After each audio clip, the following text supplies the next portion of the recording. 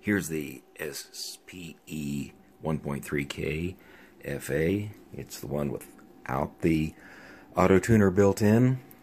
And here's the auto tuner that has arrived in the mail. So we'll go through the procedure here and see what's involved, and hopefully this will be useful for documenting future installations like this.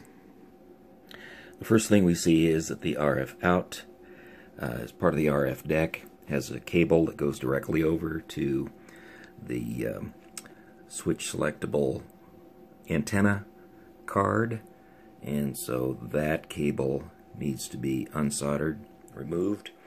It has a simple soldering arrangement, just the shield, braided shield. It's already soldered in, of course, and then the braided shield over here. And then with the new board, the orientation of the new board has to be so that the connectors are dimensionally lined up, and the board comes with an existing already nicely made up cable for the RF in, and then the RF out goes directly to the relay board. So we'll move forward with that procedure, take out the existing cable. Now the cable ends have been heated up to the point where they loosen. You need a fairly good soldering iron to do that. And you can see at this point then that it's a little bit out of focus. Let's see if we can get focus back. Okay, here we go. You'll need a fairly good soldering iron. This is a soldering gun, just to get enough heat, because we're talking about the braid on some coax. It's high quality coax with a Teflon dielectric, so it can handle the heat. And then the cable, once it's ready to be removed, it can be just pulled out. Be careful of the cable. You've got to come around, go under, and then take it out, and there we are. Now we'll put in the new board. Oh, before we do that though, let's clean up the solder off of these pads. We'll do that at both ends. There's a little solder buildup, as you can see. So this is just a little solder sucker. Apply a little bit of heat and then suck off the residual solder so we can start with a clean contact. Now we've cleaned out each one of those pads, so the pads are nice and clean now. See if I can get that. There we go. You can see that there's a nice hole ready to receive the center conductor, and that's on the RF output from the main power amplifier stage. And then this is the bank of relays that select the antenna output. You see that there's a hole ready to receive the center conductor. I left the ground conductor more or less the way it was. There's a fair amount of solder buildup, but that's okay, because we're going to reuse that solder. It'll reflow nicely onto the new coax that we'll be putting in. So you see that blob is incidental, but the main one is the center conductor, and that pad is in good shape, ready to receive the new coax.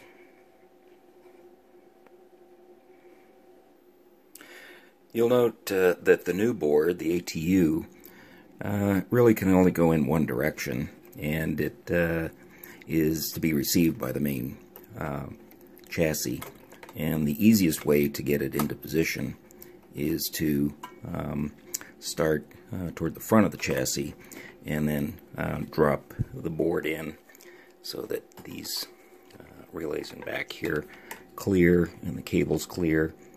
And a bit of a tight fit, but that's one of the benefits of this particular amplifier, is that everything's fairly compact. So just drop that in, and drops nicely into position. and then there are 4 screws, screw holes ready to receive screws, and we'll do that next. Now the board is in, and it hasn't been screwed down. A little wiggle room just to make sure that some headroom. One note is that the board doesn't quite want to go in easily until after you work this one screw out. Just a little bit left over at the top, and a good suggestion is just to not necessarily remove that screw, but just back it out a bit. So now what remains is to connect the output and then connect the input as well. We'll make sure that we don't get in close proximity to these coils, and should be in good shape. And then at that point I'll bolt it down the screws, and that way we've got a little room to wiggle in case we need to have some adjustments during the soldering process. Picking up where we left off, the board is in place. There are all 4 screws loaded, and they're not tied down tightly. This is just so that we can take this one step at a time. Here's the RF output cable. The coax is just going into the hole slightly, center conductor. The outer conductor is ready to be heated up and soldered to an outer conductor ground nearby. And then looking at the input to the ATU, you see the coax is prepared. Just a slight bend. It doesn't go deep into the hole, it just goes into the hole enough to be received. And then again, we have solder ready to be used that was in place. That'll reflow nicely, and so we'll proceed with the soldering. Should be our next step. Soldering's completed. We'll take a look at the RF out that goes into the ATU from the RF deck. You see there's a good nice solder there, and then here's the you can see that we reflowed the solder. Of course, you put new solder on it too, because you need a little acid flux to get the solder to adhere properly. And let's look at the output of the ATU. There's the center conductor soldered to the pad, and then here you can see just barely, you can see how the solder is making a connection there to the outer braid. It's a nice solder build up there, as well as you don't want to solder too much on those, because you can burn the pad, and that certainly you don't want to do. You really just want to get the job done and get out, get in, get out sort of thing. And I just tied this little tie wrap in position just to get the wire more or less into the right position. So now the wire actually comes up, coax cable comes up a bit. It's a good high quality braid, but you don't want real hard curves in it, so just inspect to be sure that there aren't any curves and that there's enough clearance away from these nearby coils.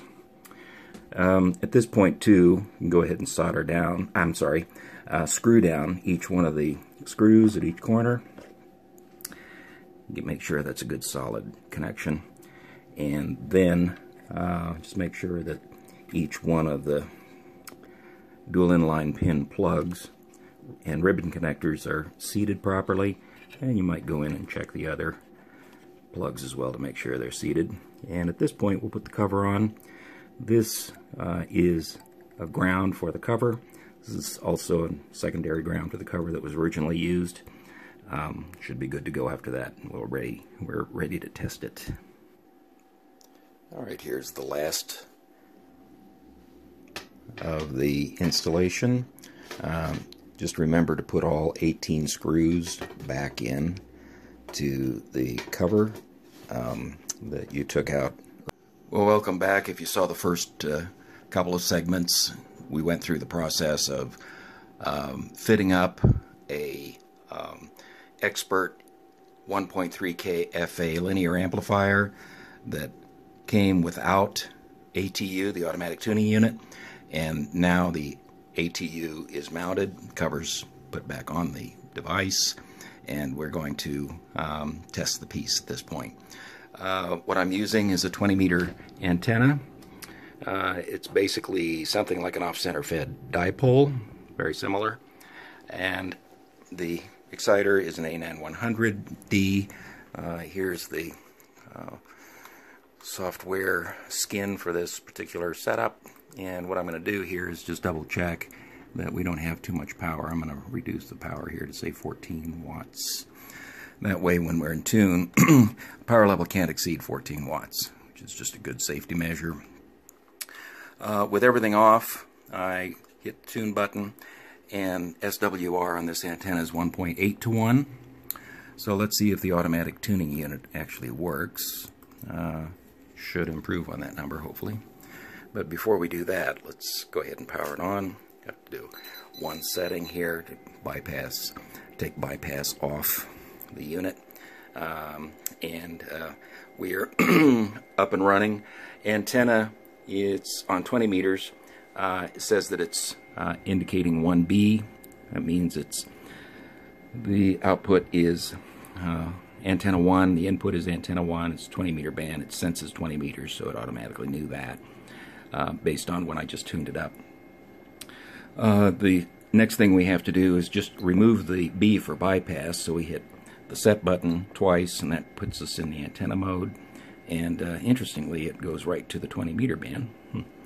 And then we hit tune again while it's in the set mode, and that disables the B, which means it's no longer in bypass mode. Then what we can do is save this answer. So we scroll through till we come down here to save, and then hit set, and it stores that information. So now the input antenna is on connector 1, the output antenna is on connector 1, and there's no bypass. So let's go ahead and, while the unit's on this time, go ahead and apply that 14 watt power, and we see that the SWR is needs to be tuned.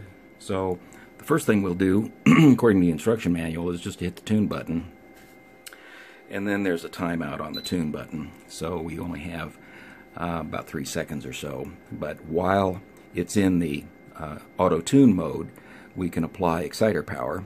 Amplifier is still off at this point, it's not operating, so there's no linear amplifier. And there it goes. It's now going through its automatic tuning procedure, and you see here it has tuned up. It's slightly improved. Let's try it one more time. See if we can get a better answer than that. Turn off the power. In exciter power, hit tune, turn on power, and it's going through searching again, doing a lot of clicking, and let's see where the SWR ends up on this go round. It looks like it wants to end up at about 1.4 to 1. Not great, but it should be sufficient to test the unit. But it did go through and actually perform the entire operation. So let's go ahead and turn off the exciter power, and then go to operate, and let's see if it actually operates. Yep, okay, it says the SWR is a bit high, so let's try one more tune operation here. See if we can lower that SWR. Oh, much better. This time we have 1 to 1. Antenna is still a little under 2 to 1, 1.74. But the SWR after tuning is now 1 to 1, and that's fantastic. So the automatic tuning unit is working. That's the first hurdle. Good news. So now let's go to operate, and then turn on the exciter. See how much power. Oh, we get 1.1 kilowatt. Great. Isn't that fabulous? Let's go to higher rail potential, so we have a 1500 watt max. Turn it on, so we're getting 1.2 kilowatts. That's fabulous, and with only 14 watts of drive, so there's lots of headroom. There is a slight inefficiency through the transmitter. The linear amplifier. We lose about 0.8 to 1 dB, 0.8 of a dB to 1 dB through the ATU, and that's perfectly acceptable. I have to say the unit's a fabulous unit in terms of its form factor, its size, and with the ATU built in, it just, as you can see here by this initial test, it really performs fabulously. The workmanship is excellent, and I would recommend the unit. So far, it's been working fine without the ATU, so I anticipate it'll work even better with the ATU built in. 73s, everybody. Hope this was helpful.